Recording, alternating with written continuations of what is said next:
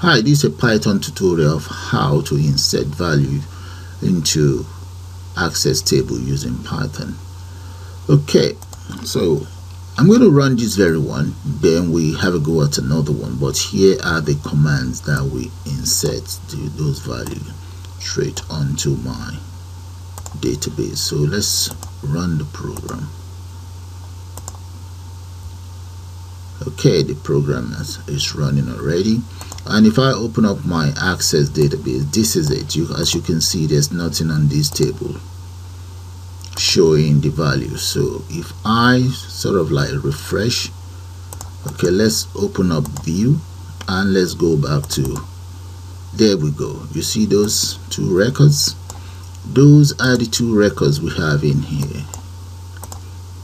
Those are the two records that we have right here. Look at it. Femi Wells and Peter Wells, and there they are now. Okay, let's start a new project entirely. So I'm going to just go here and start a new one, and that's the first thing we have to do is we have to import PYODBC, and I'm going to connect to PYODBC.connect. I will now specify my driver. Drive equals, enter a curly braces, and that will be Microsoft Access driver, and enter star there, open a bracket, enter star dot any file extension of access. So I know of mdb, comma, star again, dot accdb. Close the bracket and close the curly bracket as well. Enter a comma. Now you must enter dbq database query equals. So this is where you have to now locate wherever your database is located. Like I have my database in here. This is the database I intend to use, this very one. So I'm going to now hold on to the shift key, right click and copy path, this very one. There, I've copied the path. Now paste the path right here. You can go to edit and just paste your path there, and you can even see the name of the database. Close the bracket, that's the name of my database. Okay, press enter. The next thing we want to do now is to do as follows. Okay, right here I will now say cursor equals connect dot cursor, open and close bracket. Now this very same cursor, we want it to execute as follows: cursor dot execute. Okay, now open a bracket and I will enter that. Then I now want to insert. So let's say in here we say insert, so using SQL into customers, that's the name of my database. Open a bracket and let's look at the details on my database. The fields, look at them: customer ID, first name, surname, unit order, price, product name. I want to enter these 6 columns right here. So the first one is going to be customer underscore ID, comma, the other column is first name, comma, followed by surname, and let's speed that up. There we go. Now, and I want to enter my value. Supposing I come right down here and just say value that I want in there, and that's after all the fields name 1 2 3 4 5 6. Okay, the first value is going to be customer ID. So customer ID, let's say it's 0072.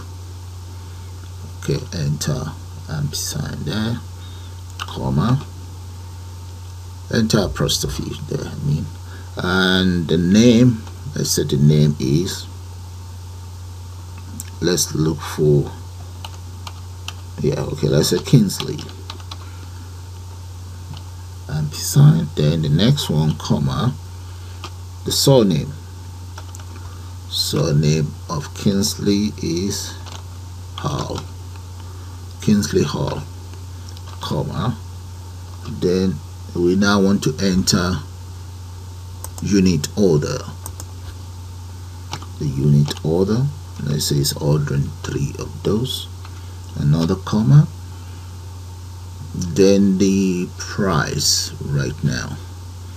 The price of these, let's say it's 223.78. Now, product name, let's just enter rice there, close that, and that's all there is to it. So all I then need to do is I can just say right here connect dot commit. There we go. Right, and one more thing right underneath here, I'm going to have to enter my ampersand and just there, maybe even press enter here so that you guys can see it properly. There we go. And one other thing is I can copy this before we run the program and enter another data in there, maybe one more. So we have 3 records in total, but I will now change the names around and get back to you guys. Alright guys, I have now inserted the following. Okay, I have 3 records. So let me show you guys my database. That's my database right there. As you can see, those 3 records are not here. So when we run it, okay, first of all, let's just right click and go to design view here, and when we view it we should be able to see it. So let's come in here, run the program. Oh, we need to save it first. Okay, I'm going to save it as Pi customer database underscore database and click on save there. Alright, we're running. Let's see, we have an error.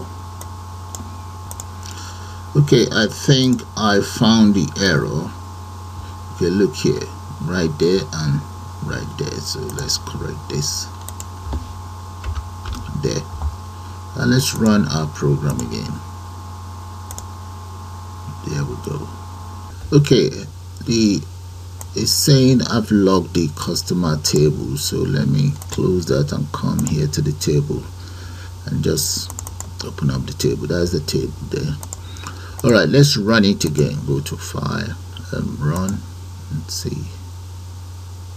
There we go. I think it's working now. So let's open up the table. That is the table, and here let me show you my 3 records: Kingsley Hall, Peter Stone, Jerry Limestone, and those 3 records are not here. So let's refresh this. So I'm going to right click on this and open it, then double click on it back, and there we go. Look at my records. Let's see, there we have Kingsley, we have Jerry Limestone, and Peter right there. Look at them. Okay, so those 3 records are now in place. So guys, with that, I'm gonna call it the end of this beautiful tutorial. I suppose you guys enjoyed. You all have a nice day now. Bye for now.